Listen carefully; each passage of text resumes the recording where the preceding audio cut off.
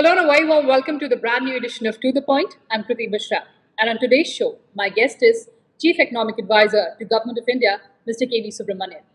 Welcome to Raj Sabha Television and thank you so much for joining us through this virtual platform. Thanks for inviting me, Kriti. So first, let's talk about the economic growth and the prospects, of course. The Indian economy gathered pace in June with goods and movement rebounding close to pre-lockdown levels and goods and services tax collections rising sharply from May. Are we firmly now on the recovery path and green shoots are visible?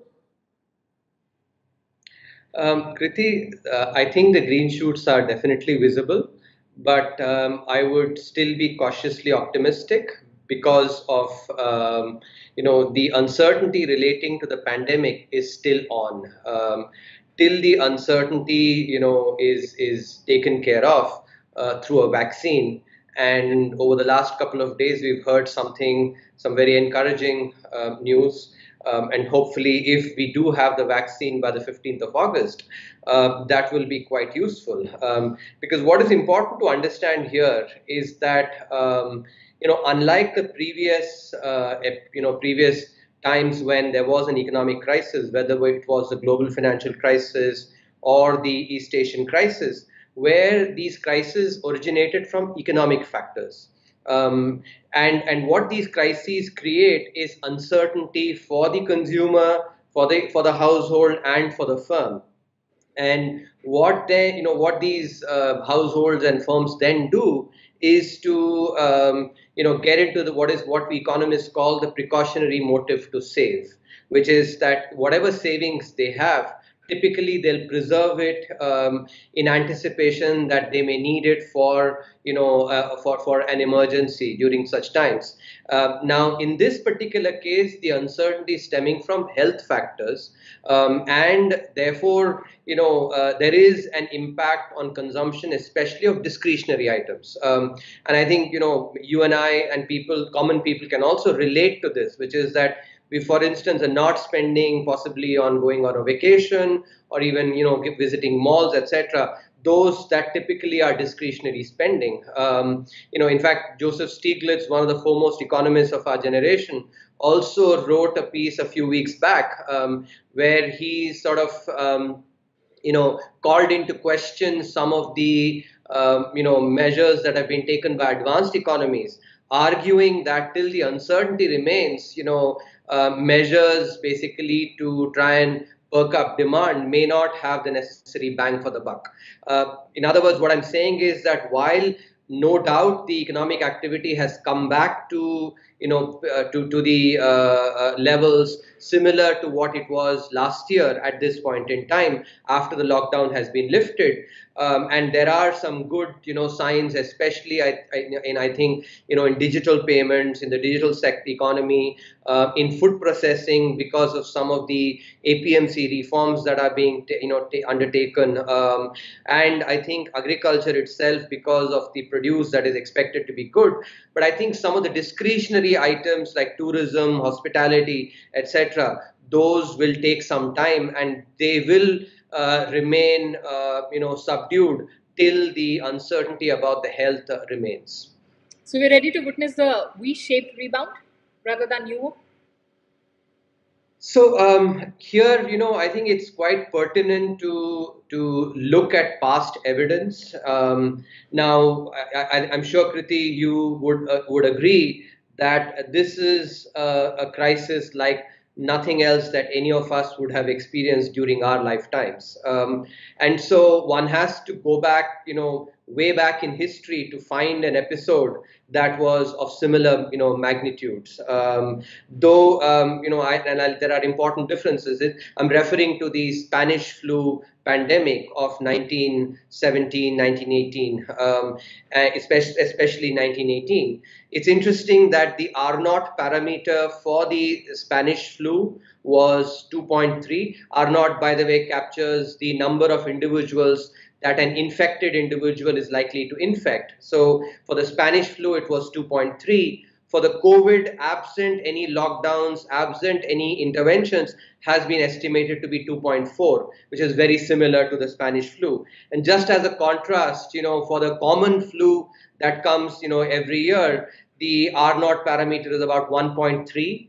And for the Ebola pandemic, for instance, it's about 3.4, 3.5. In other words, from a pandemic perspective, the Spanish flu is the best proxy to the COVID pandemic. Yet, I think there are important lessons there because the 1/3 of the global population was infected during the Spanish flu.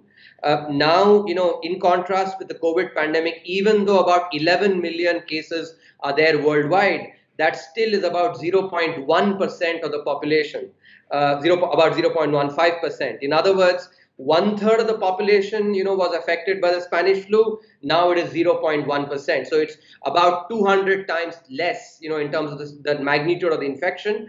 The rate of mortality also was about 10% in the case of the Spanish flu. It's about 3.4% globally for the COVID pandemic. So, the infection is about 200 times less. The mortality rate is about 1/3 less. And India in particular is actually having much better recovery rates, touching about 60%. So these are important. The reason I point these out is because despite the Spanish flu being such a greater pandemic than the COVID, the recovery then was V-shaped. And it was an economy which basically was far less connected than it is today. And these kind of connectedness only actually makes it easier for the recovery to happen when the pandemic is brought under control. So it is a reasonable proxy, a far more devastating pandemic that indeed had a V-shaped economic recovery. So it's actually a reasonable estimate to make that even in the case of COVID, there should be a V-shaped recovery once the health uncertainty is over. And that is a key condition that I'm actually laying out, which is if that happens, let's say, in the second half of the year, we can expect in the V-shaped recovery in the second half. But if suppose the vaccine does not come about in the this year, then the recovery may have to actually wait for the next year. In other words, the V-shaped recovery is very critically conditioned on when do we have the vaccine, and therefore we have a control on the pandemic. That's a very, very legit point that you're making. But moving on and talking about another aspect, which is of the economic offensive against China. So India has stepped up that offense. How do you see this war playing out in near future? So there are a couple of critical points that we must keep in mind here. One, independently of the current episode and the events that are happening in the border, the Honorable Prime Minister has given a clarion call for us to be self-reliant. And here I want to distinguish between self-reliant and self-sufficiency. He's talked about self-reliance and not self-sufficiency. The pre-91, import substitution that we followed was one where we basically cut ourselves from the world and isolated ourselves and tried to be self-sufficient, which did not go too far. But self-reliance actually requires capabilities, and those capabilities are not acquired in a vacuum. They're acquired in a competitive environment. So that is something which the Prime Minister has emphasized very, very clearly.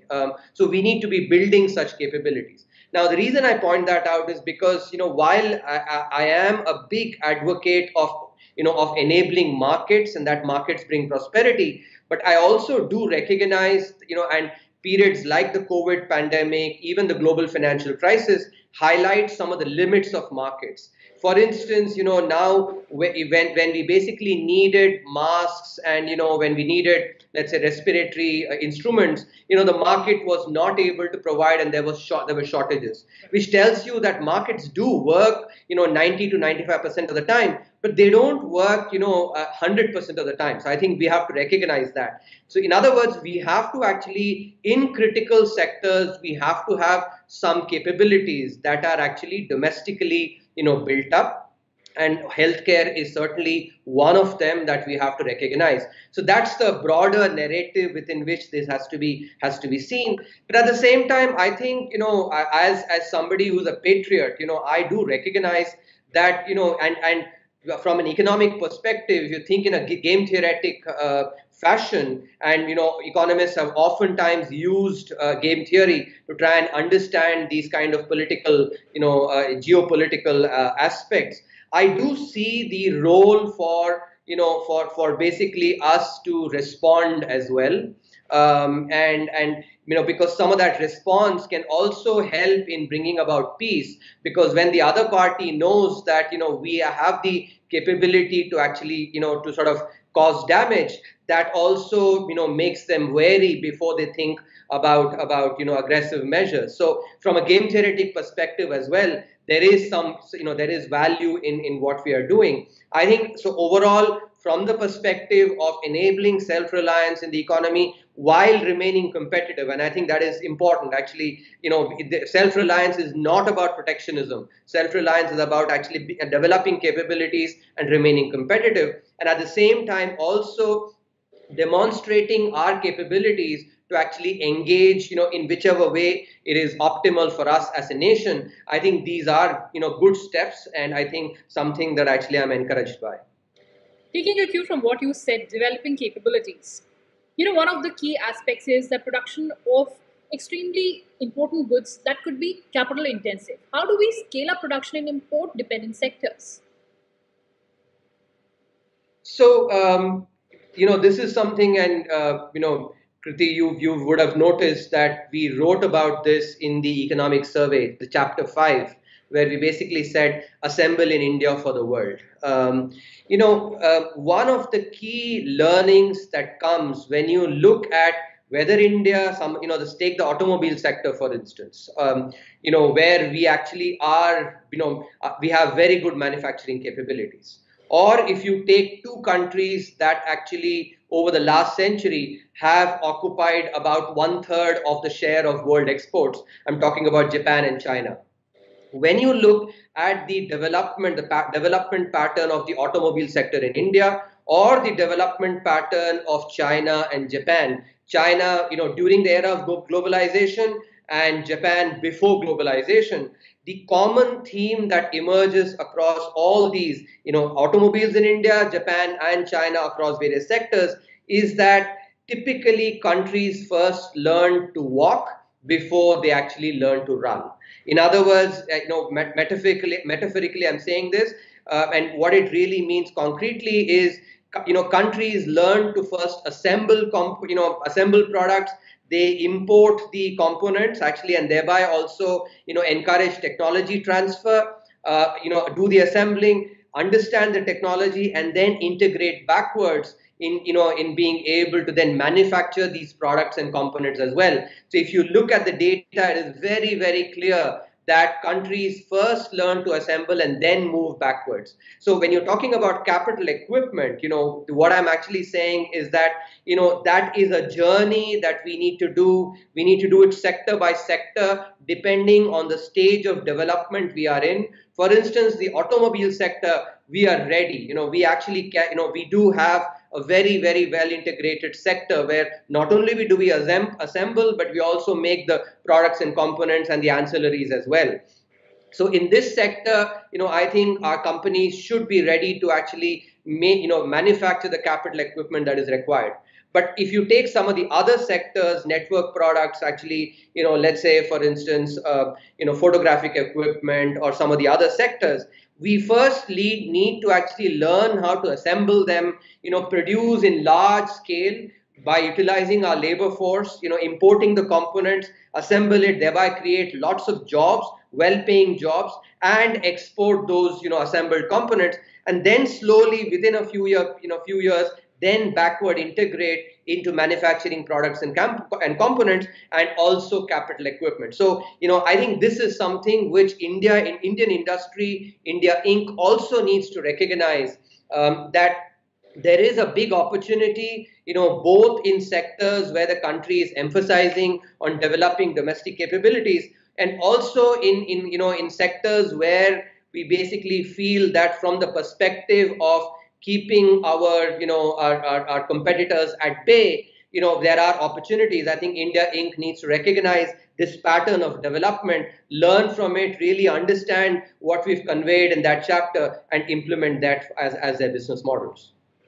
Well, I'd like to agree with you on that, but another important issue that I'd like to flag is that we are staring at a post COVID world with diminished demand for goods. What kind of additional steps do we need to spur demand? So I think there are a couple of elements to your question. I guess one, you're talking about domestic demand, and secondly, maybe you're also referring to global demand. That's right. As I was mentioning earlier, whether it's domestic demand or global demand, these have been impacted by the uncertainty. I'll give you some research that's been done. I'll refer to some research that's been done for the United States. At the start of the lockdown, the United States had mailed checks to many of their people, and because the United States does not have a public distribution system like we have, where we've actually made in-kind transfers of about 60 kilograms of cereals per household. They don't have a system like that. So when these checks were mailed, research now shows that the money that was given has been used primarily for essential items, spending on essential items, especially on food, but not as, very little has been spent on durable items, durable goods. And this is basically something which again illustrates in India, if you see similarly, the PMJDY balances. Now remember, the PMJDY accounts are those that are used by the poor, accessed by the poor. Now, in the PMJDY balances as well, since the lockdown began, end of March, the balances have increased by about 18,000 crores. Now, remember, these are households that typically have a very high marginal propensity to consume. This is just jargon for saying that if a rupee is given to this household, very likely 95 paise out of that is or maybe the full rupee will be spent on consumption. In other words, they don't save that much. But even in these households where the marginal propensity to consume is so high, savings have gone up by about 450 to 500 rupees per account, which also illustrates this precautionary motive to save. Even the poor households are also thinking that we need to keep some money for the rainy day. What this means is that the demand, therefore, for discretionary items, durable goods, in the US, and it will remain subdued till the uncertainty does not go away. And that's where this crisis is very different from the other crises, which were economic in origin, as I was mentioning earlier as well. Therefore, the global efforts that are being made to sort of to develop a vaccine are really critical in bringing down this uncertainty. Once the uncertainty is taken care of, people like you and me and common people feel that this is also another illness, and vaccine lalia. If we take a vaccine, we are fine, we can start resuming our normal activities. You will see demand coming back in these sectors. Now, in terms of global demand as well, because this affects imports and exports, again, the uncertainty is a critical element. Till the time that some of the uncertainty remains, some of the service sector exports, because services is a sector that is affected a lot more by social distancing, those will remain, the demand for that will remain tepid. But once the vaccine is there, you would see global demand also increasing and domestic demand increasing as well. And I think that might be the opportune moment also for us to actually think of more measures to really accelerate that demand that can come then. But higher expenditure on healthcare and overall disruption in the economic activity during the coronavirus pandemic, is it time to chart out a fresh glide path to bring down fiscal deficit? So, Kriti, extraordinary times like these, requires us to actually think, not necessarily within the template. And times like these are, are times where I would not worry as much about the fiscal deficit. Our analysis also shows that even when you think about debt sustainability, and finally, you worry about the fiscal deficit only because you care about debt sustainability. Because, and it's sort of, I'm going to use a technical term here. Debt is a stock measure, and deficit is a flow measure. So, when you take on more and more debt, that accumulates the debt. So it's a stock. Reason we worry about fiscal deficit is because eventually we worry about debt and debt sustainability. What our analysis clearly shows is that growth is what is the most important for debt sustainability in the Indian scenario. So whenever we've had high growth, debt has become sustainable because it's the denominator, the debt to GDP ratios have become more sustainable. So in times like these, we really have to focus on growth, but at the same time also recognize, that the growth is dependent on demand across various sectors, which itself depends on uncertainty, being sort of being taken care of, and the precautionary motive to save going away and people resuming normal operations. In other words, to summarize, what I'm saying is there is no doubt that we have to focus on growth, but the timing of the demand push is very critical here, because if we, as Joseph Stiglitz has also been, arguing, and I have independently been, making the case as well, that with the uncertainty remaining, the timing may not be quite right. But once the uncertainty is over, that's when the bang for the buck may be very high in doing a demand push and thereby accelerating growth and bringing debt sustainability as well in the process. Right, shifting focus to startups now. You've staunchly corroborated the idea of startups leading the way. Your analogy in this year's economic survey with a Bollywood protagonist is deeply edged, in my mind at least. What does COVID-19 crisis mean for Indian startup funding ecosystem in 2020? So I think, for the startups, the opportunities are enormous. If there are sectors, that are getting, let's say, negatively impacted, the startups would be an area that would certainly get positively impacted, because whenever there is a disruption like the one that COVID brings, that leads to creative destruction, and startups play a key role in that process of creative destruction.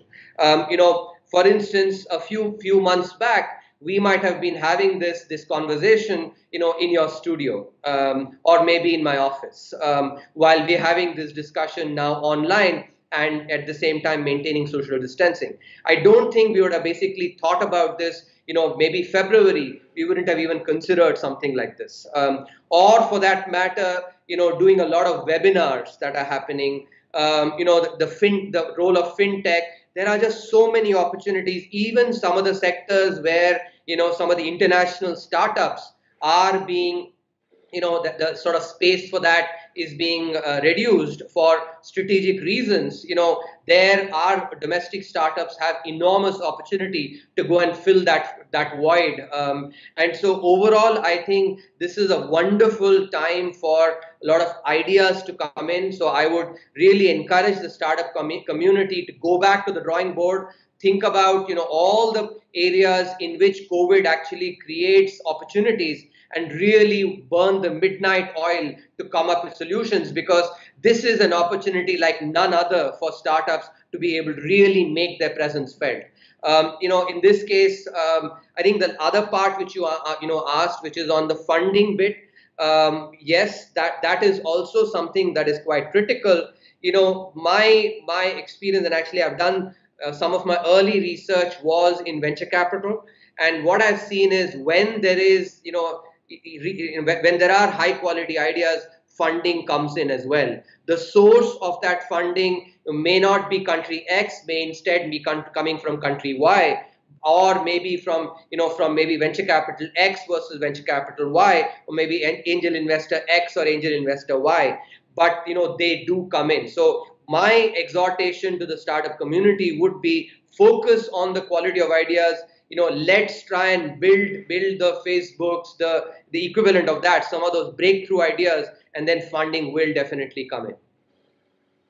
Lastly, you've underscored the need for pro-business policies, judicious and limited government intervention in markets with thrust on exports for employment generation.